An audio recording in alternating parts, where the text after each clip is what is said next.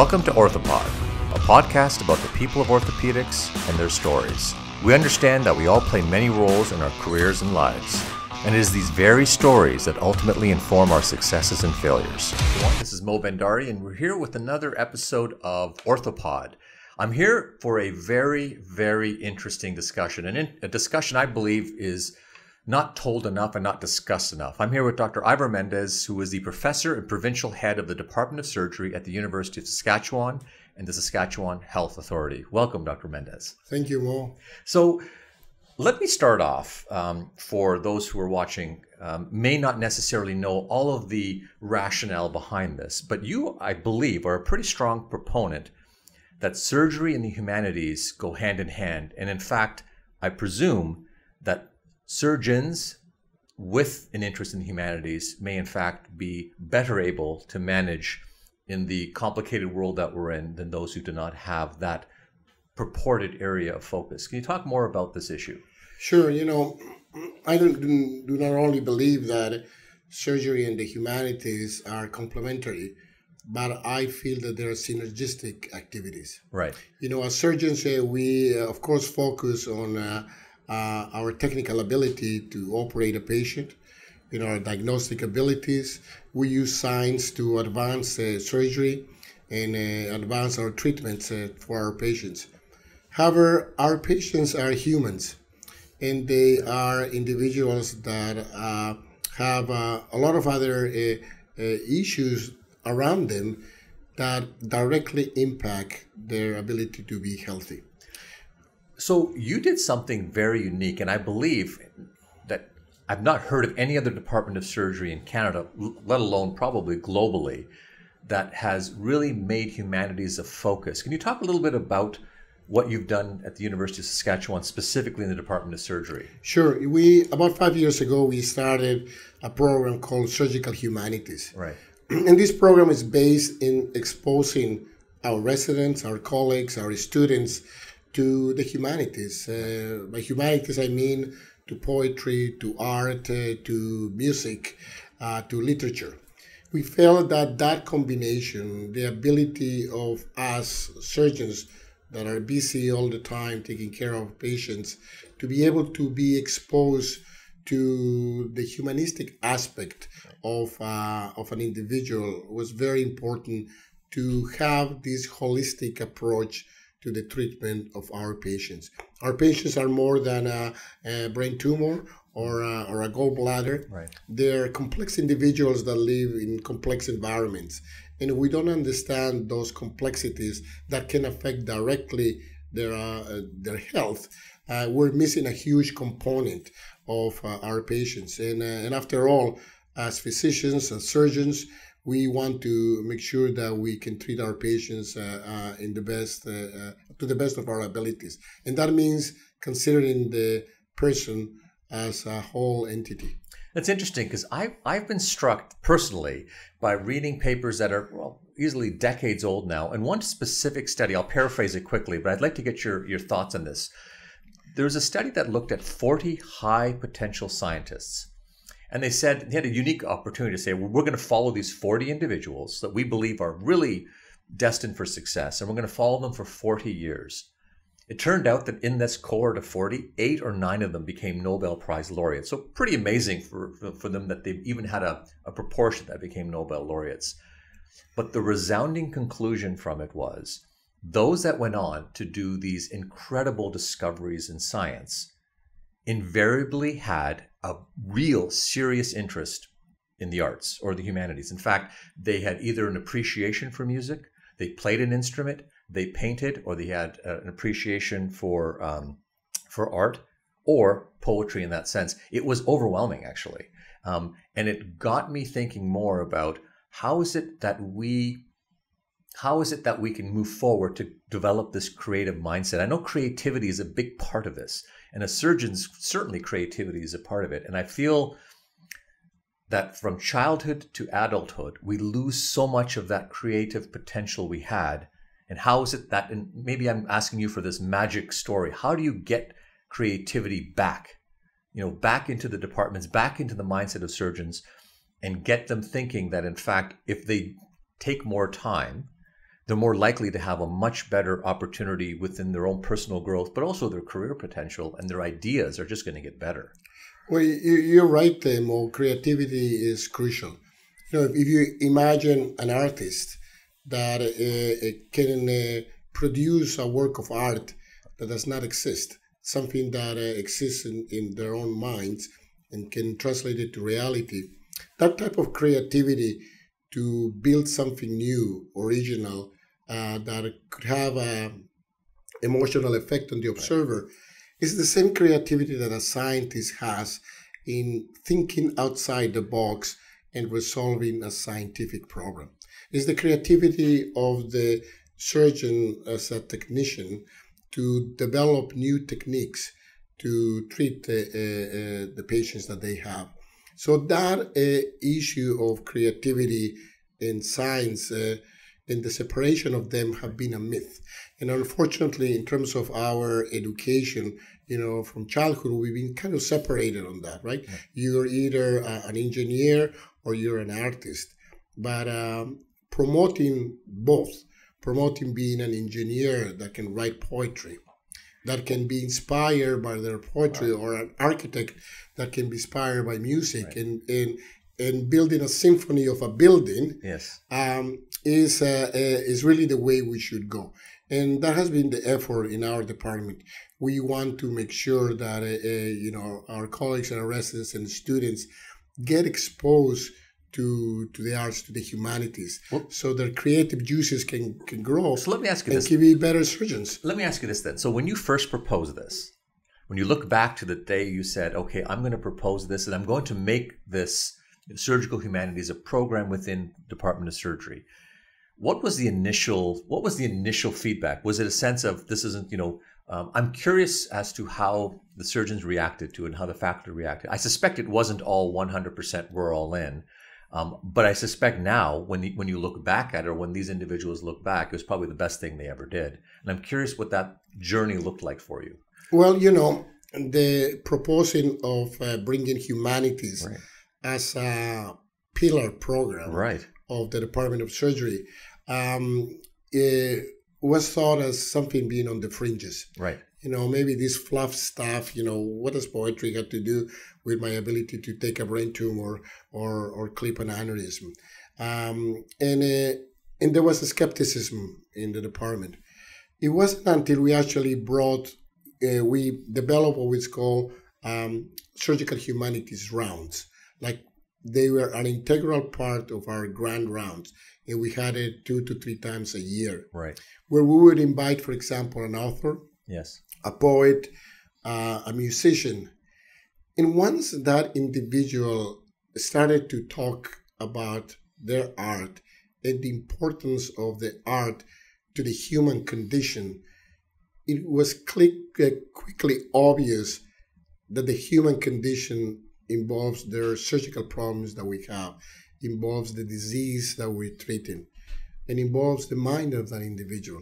So that connection was made by being exposed to these artistic minds that were talking to a bunch of 100 surgeons about their own art.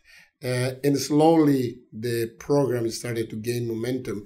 And I can tell you that the surgical humanities grand rounds are the most popular grand rounds that we have in the department, where we have 90% attendance to those grand rounds, because people not only want to hear these other individuals, but they find value in what they have to say.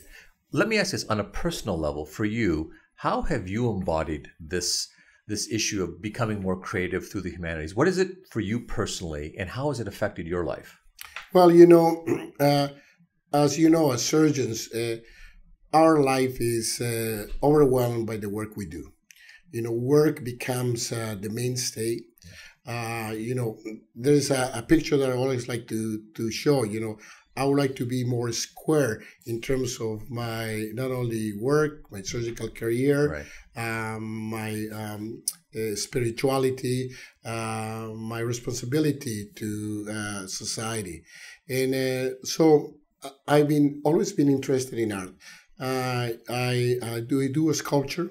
Okay. I do bronze sculpture, and to me, the three-dimensionality of the brain it helps me to be a better sculptor.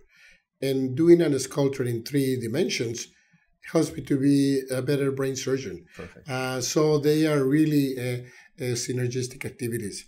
Yeah, there's a lot of transferable skill sets that I think we often assume just don't exist, but when you do it, let me ask you this: when you are really looking for novel ways to approach a problem, and you're stuck, what do you do to get unstuck from that? And I'll raise it with this way: we have so many of our graduate students at McMaster, as one example, but generally, we have people early career where they believe, I can just sit at my desk and think about the problem and the answer will suddenly come to me. And that answer doesn't come. Or the answer they get is more of a fixed mindset answer rather than an open mindset answer.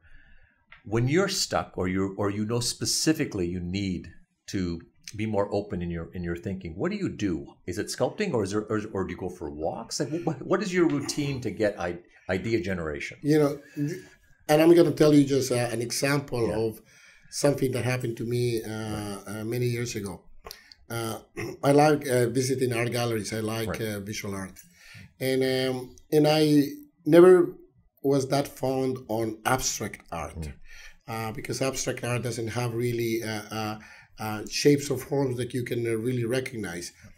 But as I was thinking on the construction of art to its minimal expression, for example, only shape or only color, the construction of complex art to its more essential elements was an inspiration for me to understand how, for example, we can look at complex cerebral problems or cerebral functions such as memory and be able to deconstruct the 1 billion neurons of the human brain to a simpler organism that may have 20,000 neurons. So it is the same process that the artists have used to build abstract art, the deconstruction of the system to its essential elements. That is a pathway for the study of the physiology of the brain. Going to the most simple elements to understand the complexity of the brain. Oh, that's brilliant. So there are going to be individuals who are watching this podcast, and I suspect you run into individuals all the time who come up to you and say, Professor Mendez, I like the concept. How do I start? What do I do? Like, I'm working too hard. I'm working way too many hours. I feel like I'm on this treadmill and I can't get off it. How do I build this in? Because the biggest thing is I'd love to do it. I don't have time. How do you address that individual? It's like anything we do in life. It is like trying to lose weight, trying to be more healthy. At one point or another, one has to stop and make a decision. But, one of the values of a decision in terms of, for example, starting to paint, starting to do any other part of art, is that it becomes a pathway of another activity which is outside your realm. It is a little bit easier than to really radically change. You're still doing an activity, and it's an activity that you will find enjoyable and will be able to give you a lot of satisfaction. One question I've asked, we recently had a workshop on creativity, and there was a lot of interest, but also concerns of what exactly are we going to have to get up and say something? We have to do something impromptu? And the opening question that I asked the group was, do you not feel sometimes that you're not living up to your creative potential? And I'd ask them, raise your hand. How many of you feel you can do more? Uniformly, every single person raised their hand. How many of you have regret about not doing something that you used to love to do when you were younger? Every hand goes up. And that immediately spurred what became easily a 2-hour conversation among 17 people, chatting and discussing and saying, these are all the things we want to do. And the question I had at the end of it was, it's wonderful to have these, I would say, momentary epiphanies about what I should do. When you lecture, there are many people in the audience, I'm sure of it, I certainly had it yesterday, an epiphany of saying we can do more. But having the idea and wanting it and moving to action is a very different thing. What have you found, and I'll make this sort of the last point to get your insight from, is what is the big barrier to people acting? Like when in your life, when you've seen it, you've seen so many people who have come to you. What do you see as the biggest barrier for people? Ourselves. We are the biggest barrier to ourselves in terms of action. Right. And that's why it's so important to have some role models. And part of our program in the University of Saskatchewan is to bring those role models to the rest of the people. If a person that can say, well, if this individual can do this, can not only be a competent surgeon, can be a scientist, can do art, can have social responsibility, maybe I can do the same. It is going through that personal barrier, because we are the ones that are stopping ourselves. Nobody else stops ourselves. Once we decide what to do, then we can go through it. And I think having role models, seeing individuals around you that have embraced their own creativity and getting outside their line of the routine work that they do is probably a sort of a window by which you can proceed and act. Oh, it's brilliant. And I think on that note, I will tell our audience who are listening that really nothing begins until you do. And I think that is the key message today, which is be aware, certainly think about the things that you can be doing and take action. You know, I always say that it's easy to be imaginative. Imagination is having all kinds of wonderful ideas. But to be creative requires an act. You must do something. And so I encourage you, and I absolutely thank Professor Mendez for sharing a few minutes with us with his insight. We'll post the biography and give you contact information for Dr. Mendez should you have any further interest about learning about the program and all the other things that he's doing. But certainly it's been an honor and a pleasure, and I wish you all the best. Thanks so much, Dr. Mendez. Thank you so much, Bill. Thanks for watching Orthopod. Stay tuned for more episodes.